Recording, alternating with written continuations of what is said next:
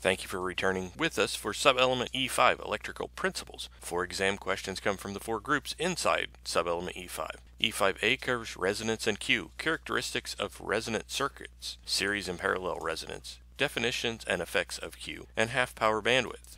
Question E5A01.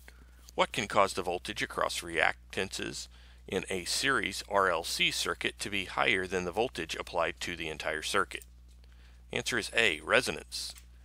E5A02, what is the resonant frequency of an RLC circuit if R is 22 ohms, L is 50 microhenries, and C is 40 picofarads? Answer is C, 3.56 megahertz. E5A03, what is the magnitude of the impedance of the series RLC circuit at resonance? D, approximately equal to circuit resistance.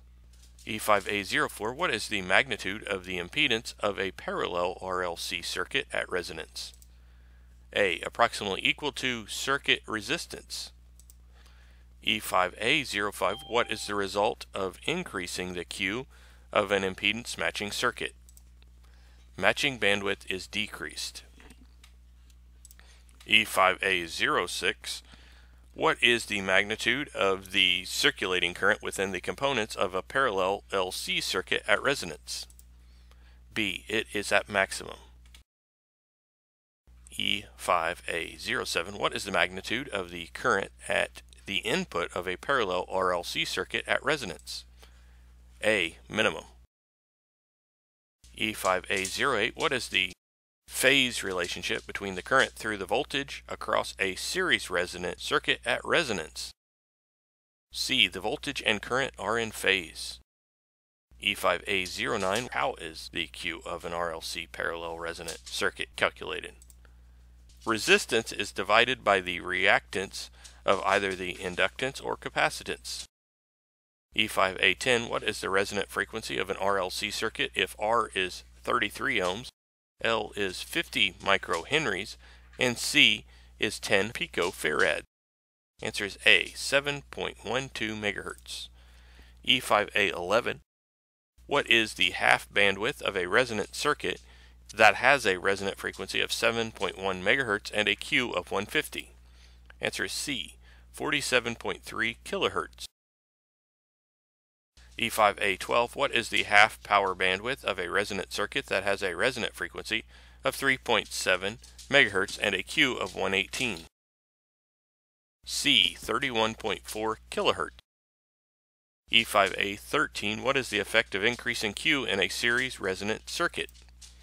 C, internal voltages increase. E5B covers time constants and phase relationships, RL and RC, time constraints, phase angle in reactive circuits and components, admittance and substance.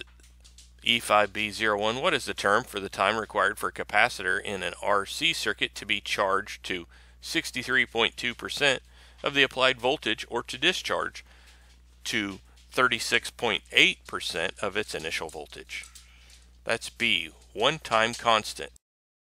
E5B02, what letter is commonly used to represent substituents? D, the answer B.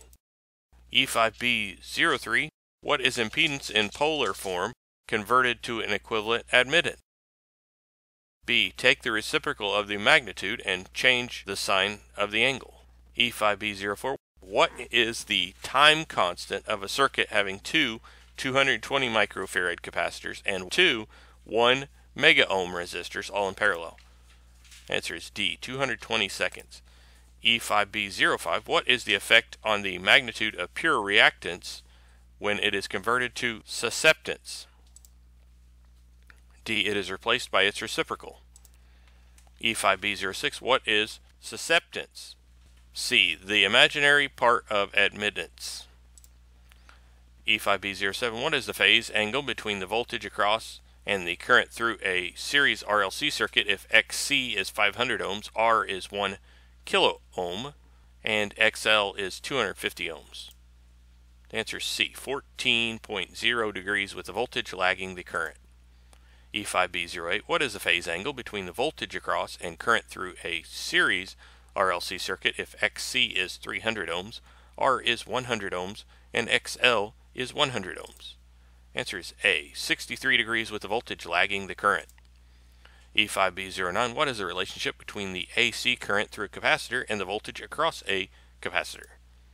D, current leads voltage by 90 degrees. E5B10, what is the relationship between AC current through an inductor and the voltage across an inductor? A, voltage leads current by 90 degrees. E5B11, what is the phase angle between the voltage across and the current through a series RLC circuit if XC is 25 ohms, R is 100 ohms, and XL is 75 ohms? It's B, 27 degrees with the voltage leading the current. E5B12, what is admittance? A, the inverse of impedance. E5C, coordinate systems and phasors in electronics. Rectangular coordinates, polar coordinates, phasors. Logarithmic axes. E5C01, which of the following represents pure capacity reactance at 100 ohms in a rectangular notation? Answer is A, which is 0-J100, or 0 negative J100. E5C02, how are impedances described in polar coordinates? C, by magnitude and phase angles. E5C03, which of the following represents a pure inductive reactance in polar coordinates? C, a positive 90-degree phase angle. E5C04, what type of y-axis scale is most often used for graphs of circuit frequency response? D, logarithmic.